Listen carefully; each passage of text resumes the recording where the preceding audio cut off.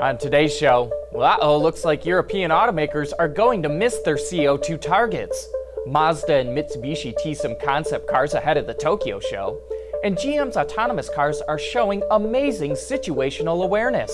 All that and more coming right up on Autoline Daily.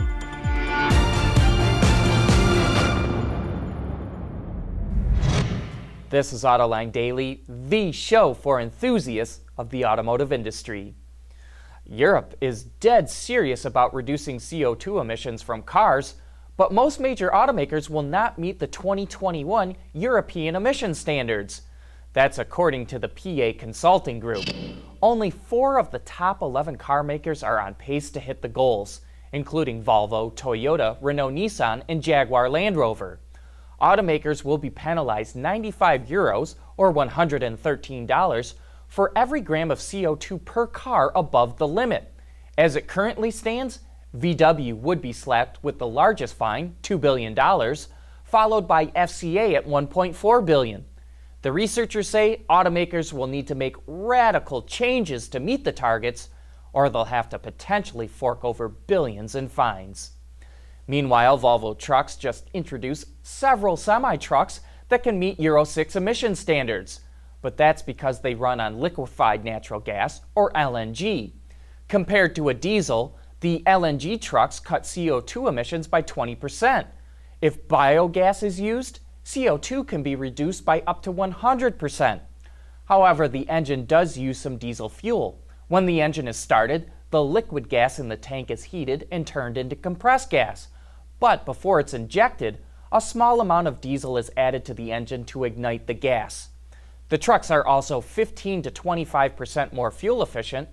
They have a range of 1,000 kilometers, or about 620 miles, and go on sale in Europe next spring. Volkswagen has made a number of cost-cutting moves over the past year to help pay for its diesel scandal and to invest in EV technology. And now Reuters reports the company wants to trim its dealer network in Europe. VW is looking to improve profitability of its dealers by 10%. The company has 3,000 dealers in Europe, but it did not say how many of them will be dropped.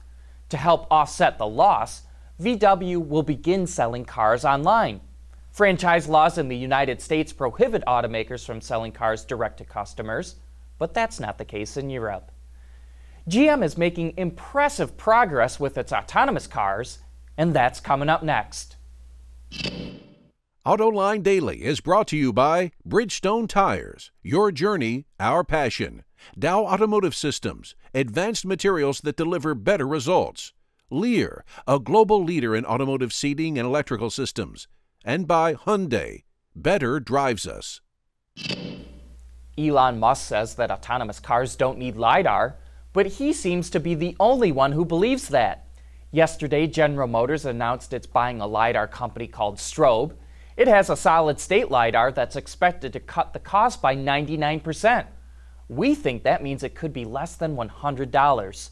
Many others believe in LIDAR too. Ford and Baidu have invested in Velodyne, Toyota invested in Luminar, and there are a bunch of other startups making LIDAR, including Innoviz, Quanergy, LEDAR, Oryx, and IBO to name a few.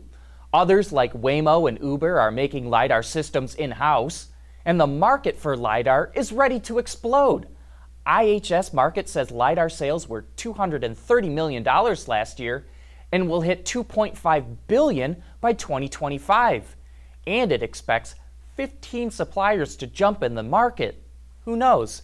Maybe Mr. Musk will end up changing his mind and jump on the LIDAR bandwagon. Meanwhile, Cruise Automation, which GM bought, is making impressive progress with its Level 4 autonomy. Kyle Vogt, the CEO of Cruise, says they're testing cars in San Francisco because it has such absurd driving situations. He says 1 minute of testing in San Francisco is worth 1 hour of testing in the suburbs. For example, here's a 6-way intersection in the Castro neighborhood of San Francisco with flashing red lights in all directions, yet their autonomous Chevrolet Bolt successfully drives through. And here's another example. Construction zones are very difficult for autonomous systems. Vehicles may have to follow paths marked by cones or flares, and sometimes they must obey hand signals from workers, as you see here. Voigt says they encounter construction zones 39 times more often in San Francisco than in suburbs. But what these videos show is the amazing improvement in situational awareness for autonomous cars. Coming up next, a sneak peek ahead of the Tokyo Motor Show. At Bridgestone, our engineers want to help make sure you're not stuck on the side of the road.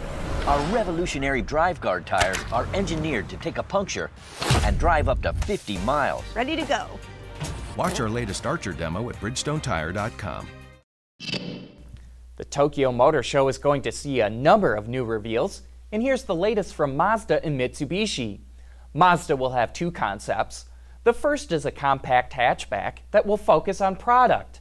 It adopts the Automakers' Sky Active vehicle architecture and is powered by the Sky Active X spark compression ignition engine.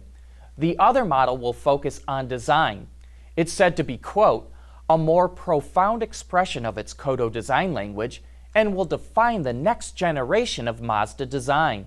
Now we'll switch over to Mitsubishi, whose all-electric e-Evolution concept SUV is said to indicate the direction Mitsubishi Motors will take in the near future.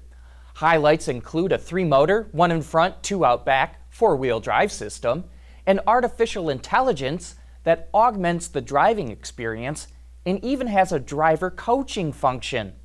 The e-Evolution is a pretty wild-looking concept, and we point out that its side profile looks strikingly similar to the Faraday Future FF91.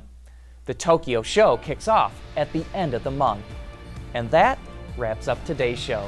Thank you for watching, and we invite you to join us again tomorrow.